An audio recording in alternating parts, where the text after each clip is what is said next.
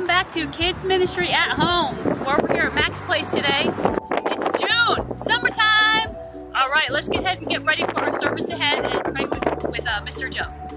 Hey guys, I hope you're having a great week. It is a beautiful day. We're gonna have a wonderful time together. Yes. Are you ready? Okay, let's pray. Father, in Jesus' name, we thank you for an awesome time today. Thank you that we're gonna learn something new and exciting. We love you and we praise you and we give you glory and honor in Jesus' name. Amen. Amen. All right, well, let's get ahead and get ready for core values. We're gonna say hi to Hannah. Hi, Hannah. Hey kids, it's time for core values. What's core value number 1? Love God. And why do we love God? Because God is love and He first loved us. What's core value number 2? Love people. Why do we love people? Because God loves all people. What's core value number 3? Do your best. And why do we do our best? Because God does the rest. What's core value number 4? Have fun. And why do we have fun? Because God gives us joy. Great job, kids! You guys, it's the weekend. Welcome to church. I'm Jesse, and what we're gonna do right now is go and worship.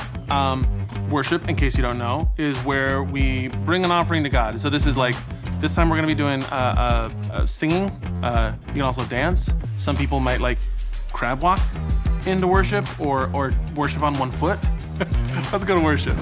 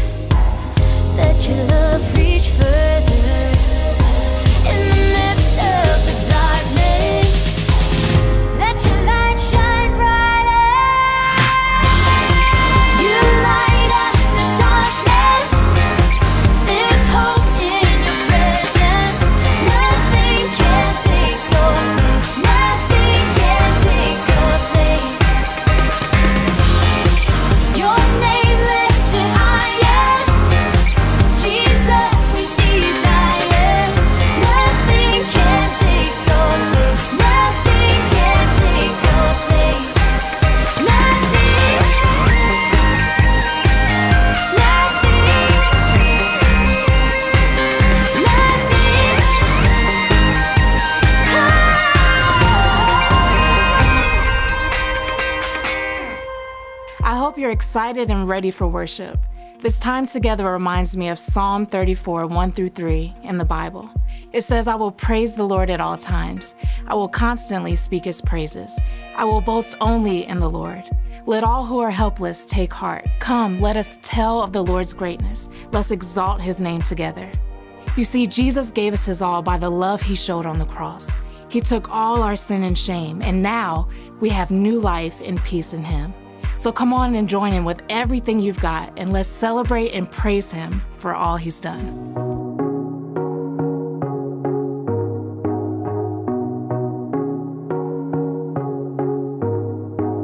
Breathe deep, every breath I take is from you.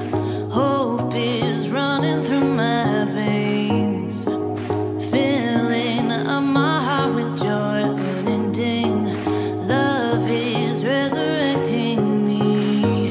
Your love is life to me, is written on my heart like a melody, reminding me and coming in chaos. I cannot outrun your love. Is life to me, it's life to me.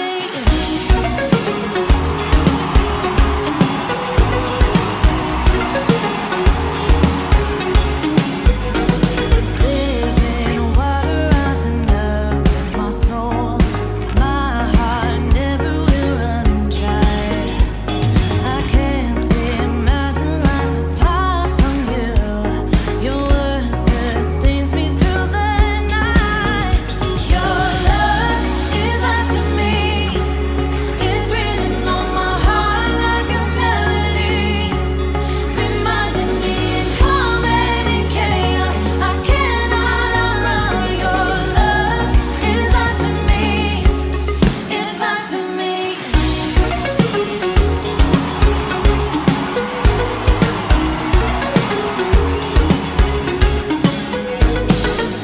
Your love is the air I'm breathing. Your love is the air I'm breathing. In your love, my heart is beating. You're all that I'm living for, all that I'm living for. Your love is the air I'm breathing. Your love is the air I'm breathing. In your love, my heart is beating. You're all that I'm living for, all that I'm living for. Your love is life to me, is life to me. It's written on my heart like a melody, coming in chaos. I cannot outrun your love. Is life to me, it's life to me.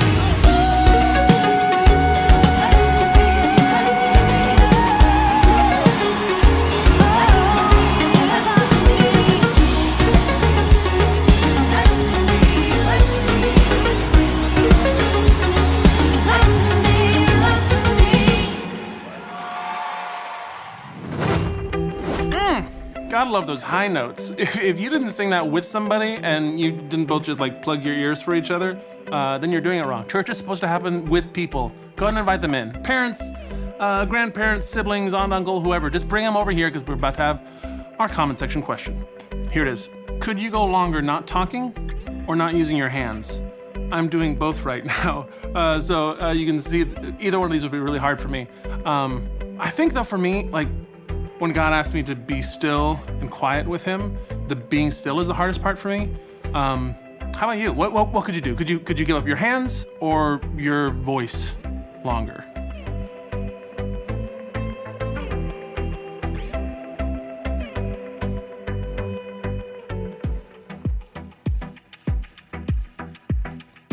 Yeah, I think it would definitely be, I'd have a hard time giving up the use of my hands.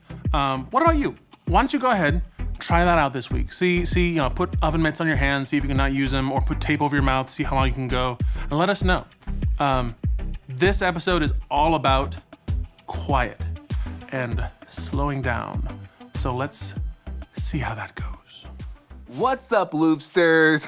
We are looking back at some of our favorite episodes of The Loop Show and some of our favorite challenges. And this lovely ensemble is from our Silent Seat Challenge. Want to demonstrate how this becomes a seat? Yeah. I'm still. Do you need help? I'm safe. Oh. It's just sliding. Okay, there. Is that a proper seat for you? Oh yeah, I'm good. I'm comfy. All right, Jamie. So we're not going to tell you too much about what we did in the challenge, but Jamie, what's your favorite part about the challenge? Trying not to laugh, because it was silent. We couldn't laugh out loud. It was so hard. Okay, without giving anything else away, enjoy the challenge and the ride. Enjoy the ride.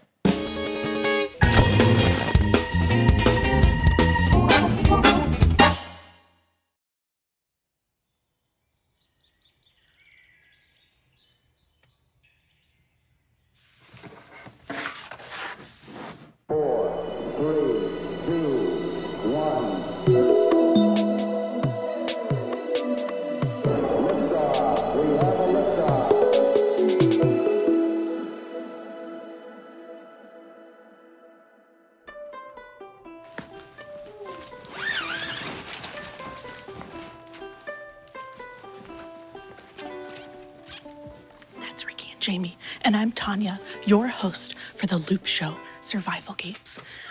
This week's challenge is all about silence. Shh. Ricky and Jamie are not allowed to make any noise. Also, we've added 2 new items to the picnic table of doom. Vegemite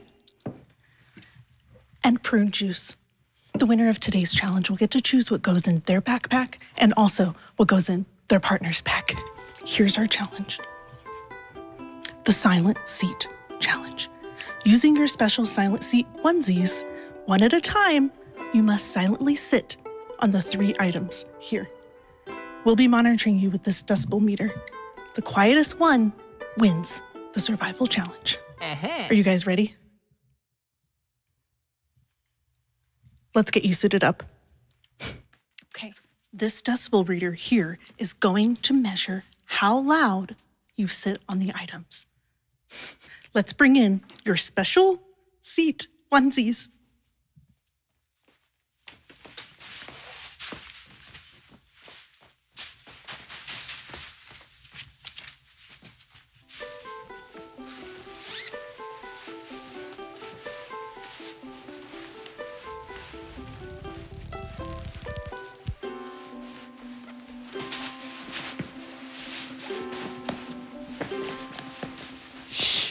Okay, Jamie, you're up first. Ricky? Okay, let's bring in the first item. Crispy. Okay, Jamie, you're gonna sit on that, and that's gonna measure your sound. Let's begin.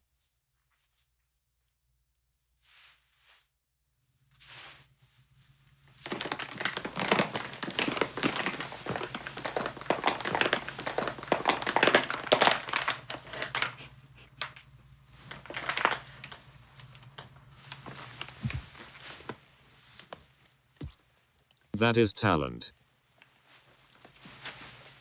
Okay, Ricky. You're up.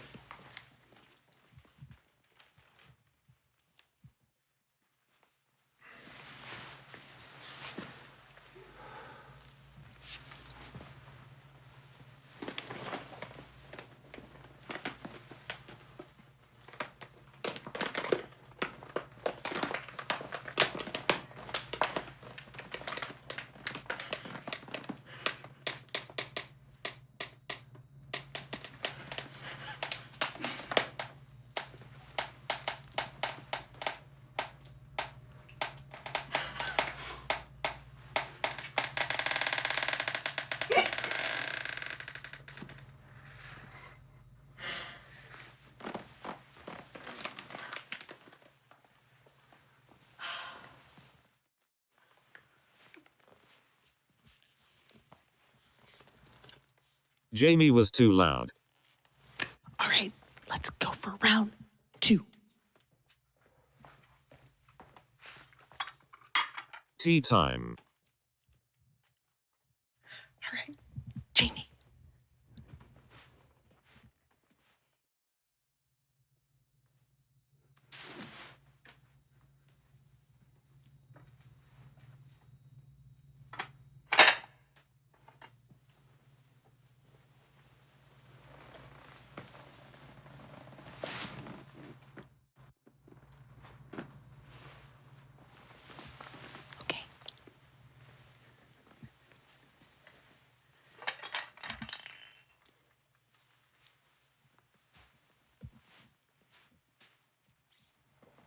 let's bring in the second prop.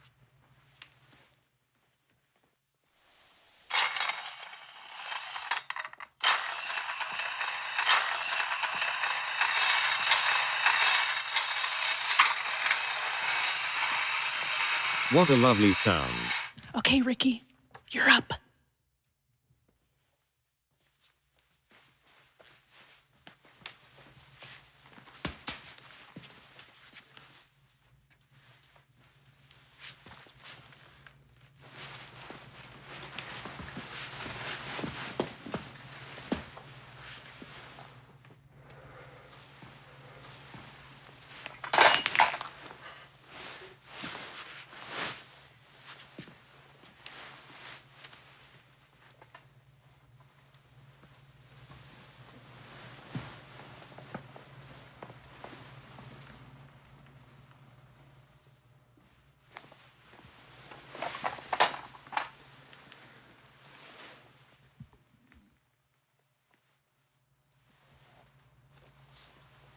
Jamie was too loud.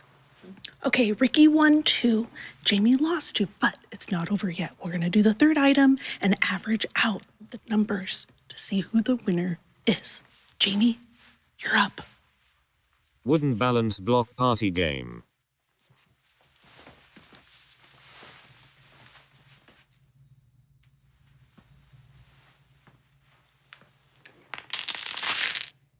Oopsie daisy.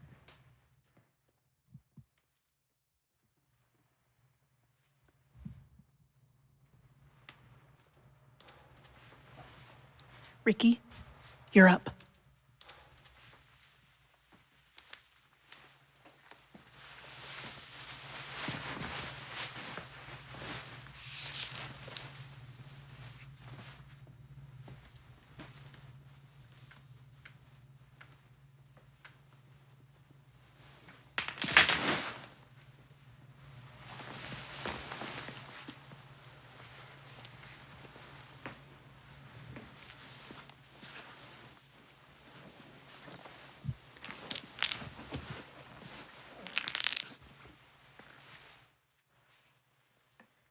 Okay, we're gonna average the scores out and see who the final real winner is. Jamie was too loud. Ricky wins. Champion. Okay, stay tuned to see what Ricky chooses from the picnic table of doom.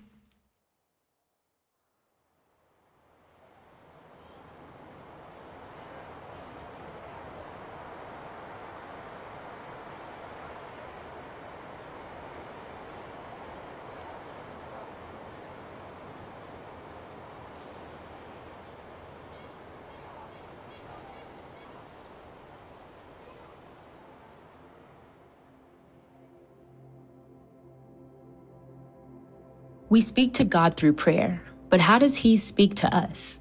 Do you ever feel jittery or antsy, like your mind just won't rest? Does it feel like the noise and the distractions of the world are beating down on you? Well, what if you withdrew for a while? See, Jesus often withdrew to the wilderness for prayer. In the middle of Luke's account of Jesus, right in the middle of a busy chapter where Jesus was healing and forgiving and teaching, it says that Jesus withdrew from the crowd. He knew that solitude realigned him with God. Jesus put himself in situations where he could silence his mind and listen to God's voice. See, it's a life-saving skill to find retreat. When space scares us, we tend to fill it, but seek space. Slow down. What if we allowed God the space to talk to us? What would we hear him say?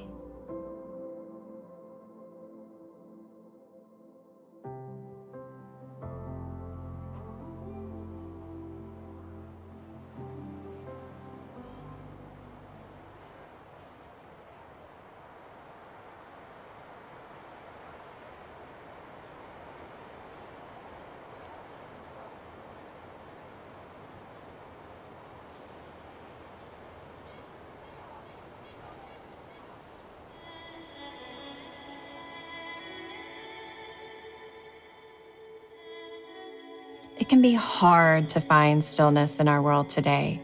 You probably have times where you feel stressed, anxious, or completely overwhelmed by all the things that are expected of you.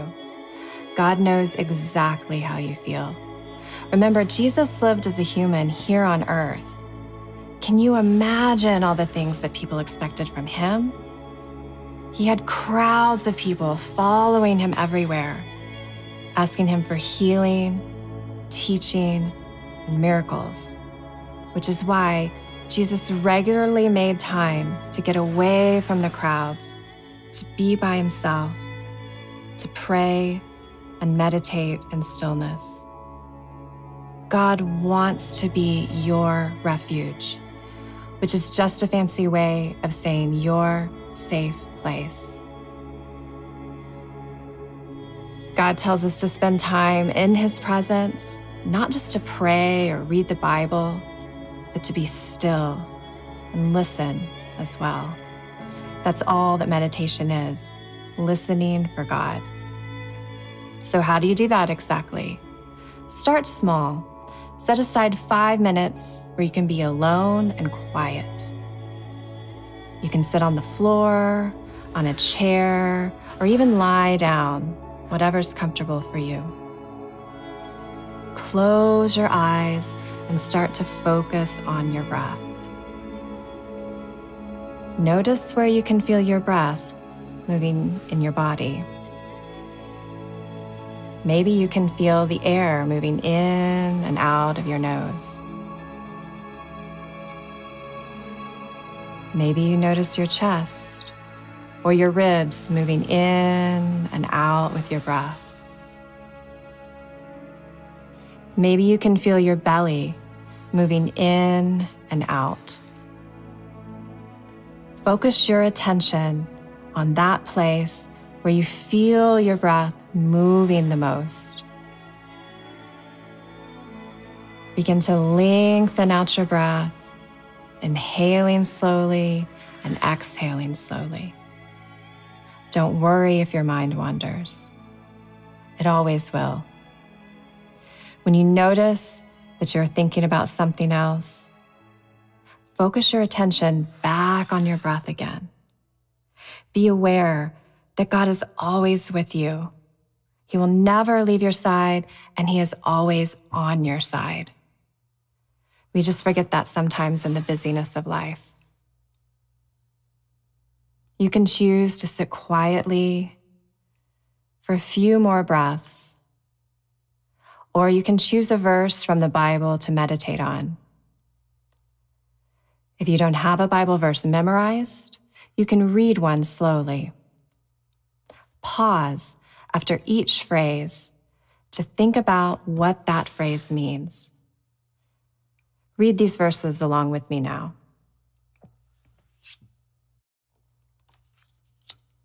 The Lord is my shepherd.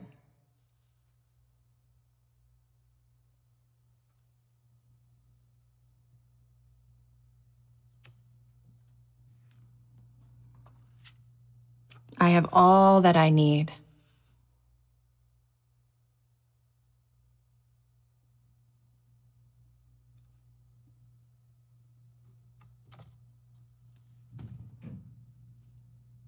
He lets me rest in green meadows.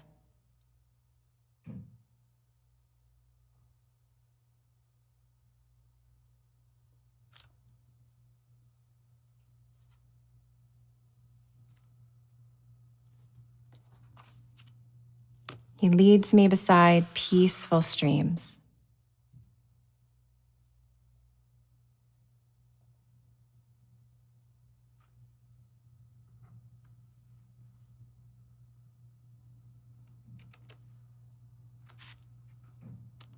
He renews my strength.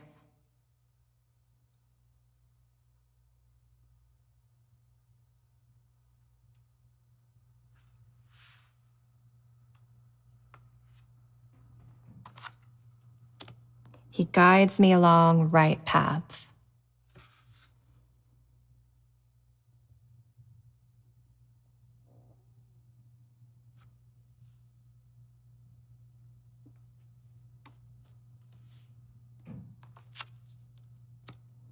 bringing honor to his name.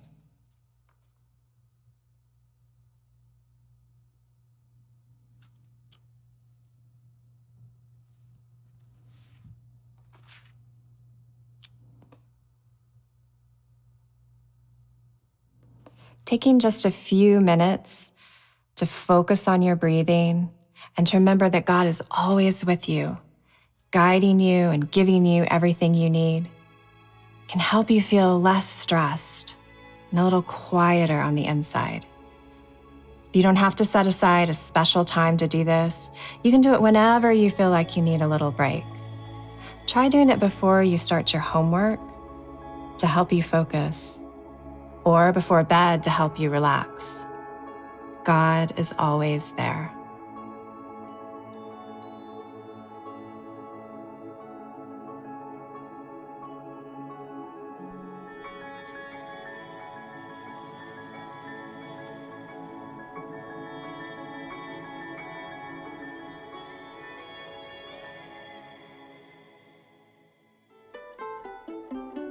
Okay, Ricky, since you won this challenge, you get to pick 2 items from the picnic table of doom.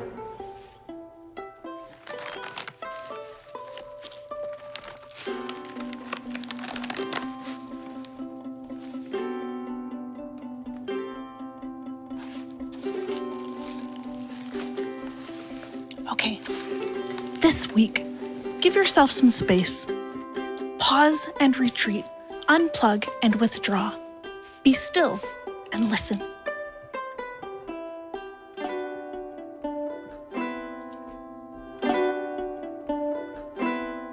In the stillness and in the madness, God is there with you. Will you listen to his voice as he's inviting you closer to him? Let's pray. Heavenly Father, I thank you that you are near to us in the middle of the chaos, in the middle of the madness, the busyness and distractions of life. You are there right next to us, cutting through the noise so that we can hear your voice. And what I know is that all around the world, there are those of you who maybe have never felt the presence of God near to you, but today, maybe you're feeling that for the very first time. And what I hope you know is that God loves you so much, that God wants to be near to you, that God is near to you. But maybe it's because of the distractions or the noise of life that you just haven't ever taken the time to simply be still and feel his presence. What I hope you know, though, is that God made a way for that to happen.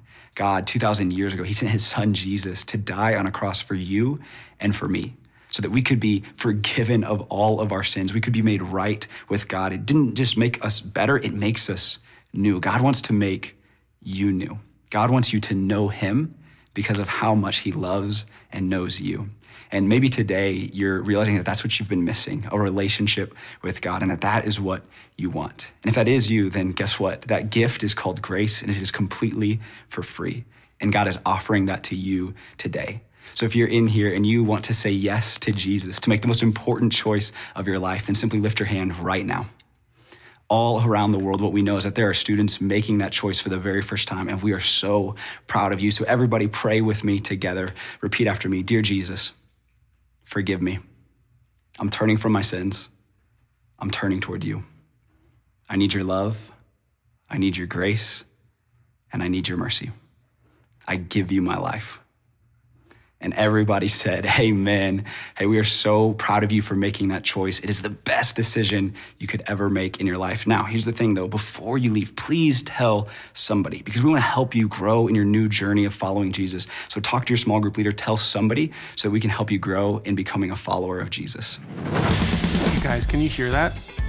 That's literally like confetti party poppers going off in my heart because I'm so excited for you guys that just made that decision. I'm so excited for you. Like he said, first thing you want to go do is tell an adult that you really, really trust, because they're going to help walk you through this whole thing. Our next step, as a whole group, all of us watching, we're going to go through this Bible plan. It's called How to Survive Middle School. As you can see here, you can go search for that in the YouVersion Bible app, or you can go to this URL, and it has a whole list of all of our Bible plans that you can go take a look at. On top of that, on top of our Bible plan, we're going to do this challenge. I want you to try it out. It's a big one. So our Bible verse this week talks about how Jesus withdrew to the wilderness to pray. So if he prayed and we want to be like him, then we should pray. Praying for a long time is really hard, but so this is how we're going to break it down. Today, I want you to set a clock, set a timer for 1 minute and pray for that 1 minute. Tomorrow, you're going to add another one. 2 minutes. You're going to pray for 2 minutes. You're going to do that every day this whole month until you get to 30 minutes. Don't cry, don't whine. That's not what we're doing right now. We're actually going to try this. We want to be like Jesus. Let's withdraw to the wilderness to pray. Spend some time with God.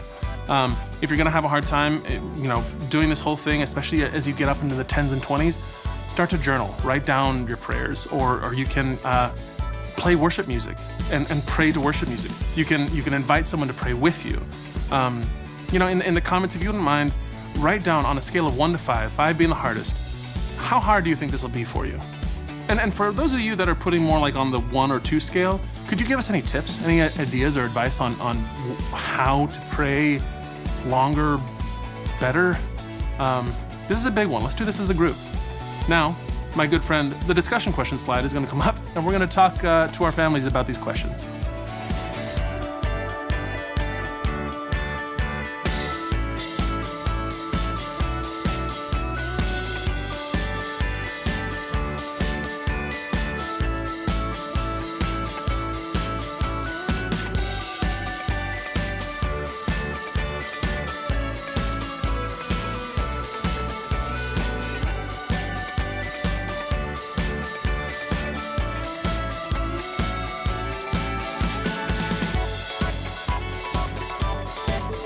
Enjoyed that lesson.